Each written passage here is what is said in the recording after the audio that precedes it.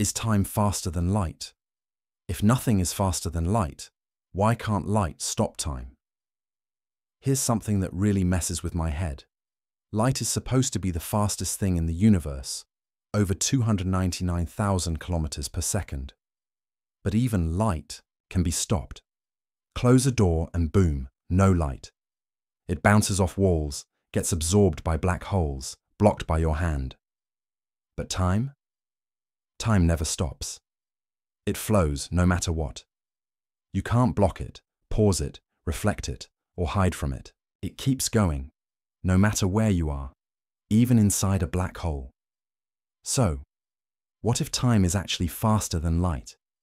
What if that's why we use time to measure speed? Because it's the one thing that always moves forward, untouched. Got more wild ideas or questions about the universe? Drop them in the comments. Don't forget to subscribe for more cosmic mysteries. See you next time on What Would Happen.